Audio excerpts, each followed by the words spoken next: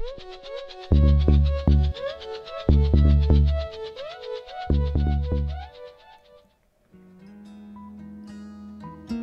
everybody's doing good.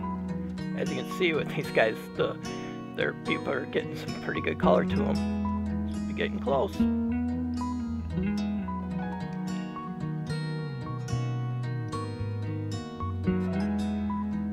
At the end of the video, I've got a cool little bonus video for you. Please subscribe. Get some future content coming out every week. As you can see, these guys, last time we checked these guys out, the eggs were pretty much just eggs. Now, as you can see, there's some pretty good sized larvae in there. And it's always fun watching the harvester ants, even just for a short time.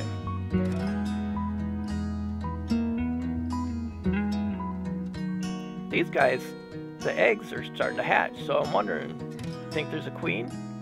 One of the females? You think it's just laying eggs when it's keeping its wings on? Let me know down below in the comments what you think. As you can see here, you can see there's a larva, pretty good sized larva in there.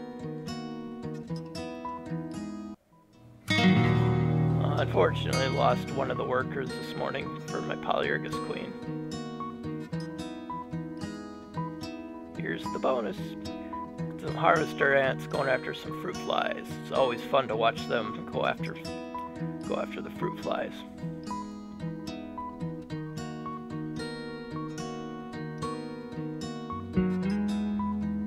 I love that how they grab a hold of them and you can tell they're stinging them.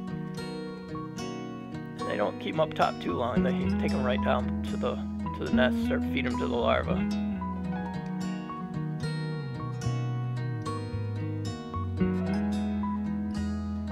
Thank you so much for sticking to the end of the video. I really do appreciate it. Please subscribe. Have a great day. See you in the next one.